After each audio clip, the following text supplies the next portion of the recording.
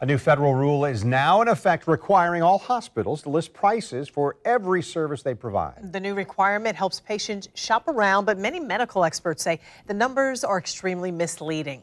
Nikki Kimbleton checked local hospital sites today.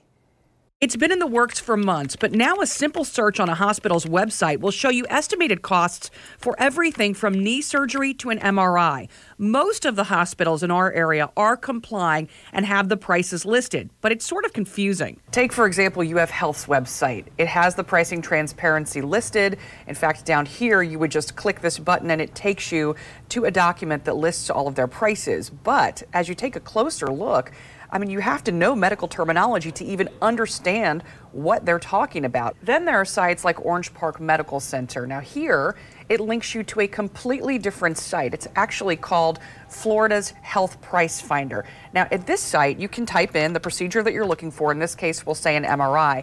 Now it gives you a lot of different options. In fact, for a lot of different body parts. In this case, we'll say an MRI scan of the knee without dye.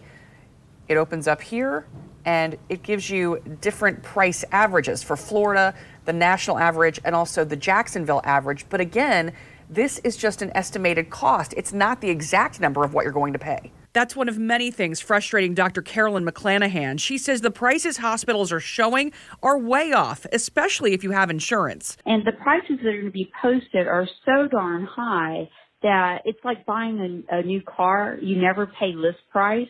So even somebody who's not insured and trying to shop around, there's a lot of room for negotiation, so don't be fooled by those prices. In addition, on sites like UF Health, the hospitals warn that typical procedures and inpatient stays can include hundreds of individual service items, so you would need to add all of that up. Plus, the prices provided are for hospital services and do not include professional and physician fees, like an anesthesiologist, which would be extra.